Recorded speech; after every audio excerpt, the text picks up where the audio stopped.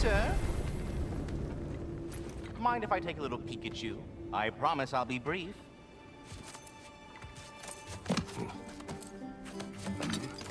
My goodness, what a strapping physique.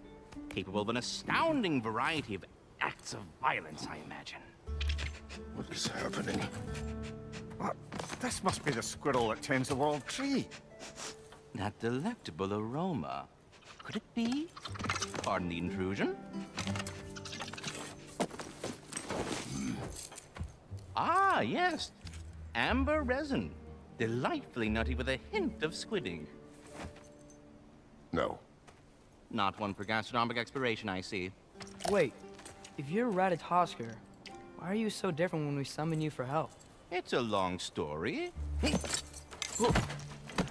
But you are correct. I am indeed Ratatosker. The one you know as Ratatosker is merely one of my spectral aspects.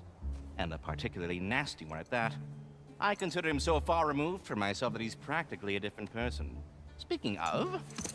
Bitter, would you like to come out and see your friends? Fuck off! I'm busy! I suppose that was to be expected. Anyway... Now that I've polished off all this resin for you, would you like the seed back? It is the seed. Indeed. A seed of Yggdrasil, to be precise. Since my dwarven tenants performed their little reconfiguration, you'll need seeds like these to open up new destinations on my tree. Your tree, huh? Yes, my tree. Here, let me show you.